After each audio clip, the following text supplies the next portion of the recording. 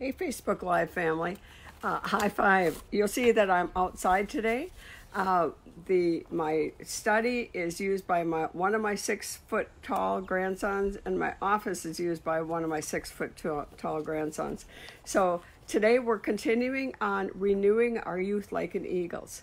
Now, remember when an eagle gets about 30 years old, they go through a midlife crisis, and they go through a process. Now, the process of renewing takes about 40 days, which is really interesting because September 1st begins the 40 days of Teshuvah. So this is a great time to learn how to renew your strength and soar like an eagle. If you remember Jesus, 40 days he fasted in the wilderness, and he was tempted of the devil. If you remember, Moses went up the mountain a second set of 40 days to repent for the sins of the golden calf. He went up on Elul 1 on the Hebrew calendar, and he came down on Yom Kippur, and he says that you are forgiven.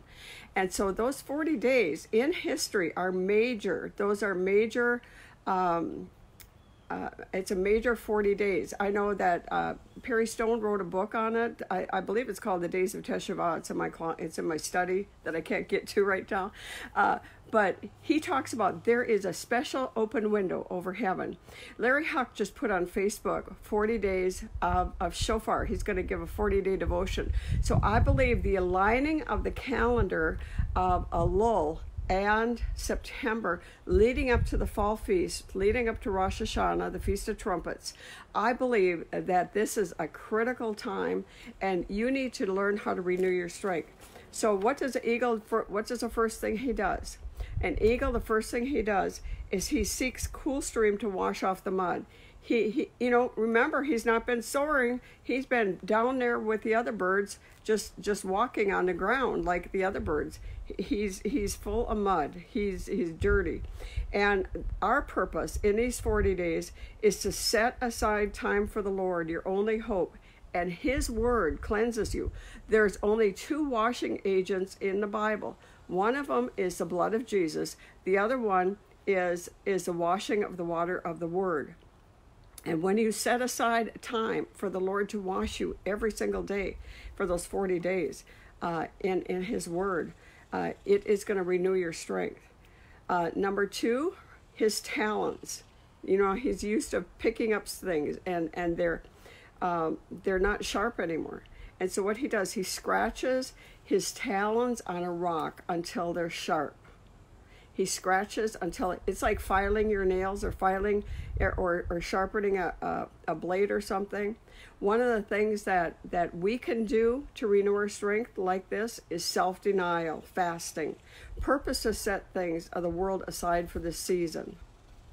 The next thing he does, eagle does, is he hits his beak on a rock to break the calcium buildup.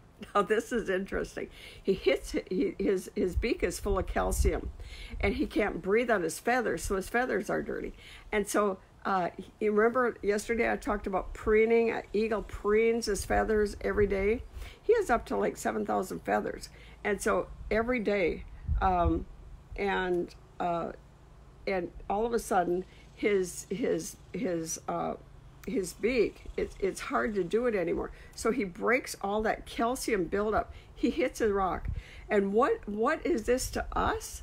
The eagles? Purpose to set your mouth to speak the word and refuse to speak negative. How about that? Refuse to speak negative for 40 days. That's a challenge for some of people. Now, this is the last one I'm going to do today. He pulls out old feathers one by one. Now, I have in my notes here to turn in my book to page 76. So if anybody has 76, you can go to it. I will let you know since I'm not going to reprint these books, I'm actually doing a website that's only for eagles and a blog site. And so here, he tears out his feathers one by one. A full-grown eagle can have 7,000 feathers. He is not concerned with the pain process as he is with the end result. He plucks the dried and useless feathers from their wings one by one until they are bald. So what do? We forgive people that hurt you. I don't care how much they hurt you. I don't care the pain. You pull out that bitterness and unforgiveness one by one. Now this is where we're going to end tomorrow because my 5 minutes is up. Yesterday I went 7 minutes because I forgot to set the timer and I forgot where I was. And so today I'm going to a water park with my grandchildren. I hope you have a great day. God bless.